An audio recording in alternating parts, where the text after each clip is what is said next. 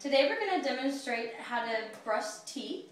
You'll need a toothpaste formulated for dogs. Make sure it's safe for dogs and the enzymes properly for their teeth. Don't use over-the-counter toothpaste. Human toothpaste can be very dangerous for dogs.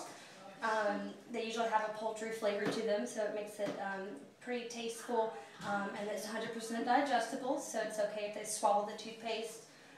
We have a toothbrush. They make regular toothbrush, small and large end. We also have a fingertip toothbrush that makes it a little bit easier if they don't tolerate the brush well. We'll start by using the brush. You'll apply a small amount of toothpaste, just like you would for your own teeth. Alright, girl. You can start just by lifting up the tooth, the upper lip, and getting the brush in. Try to really work on the back molars. Those are usually problematic areas where bacteria will build up. Just go in a circular motion. Good girl. And then if you can open up, put your fingers behind the top canines to get the bottom.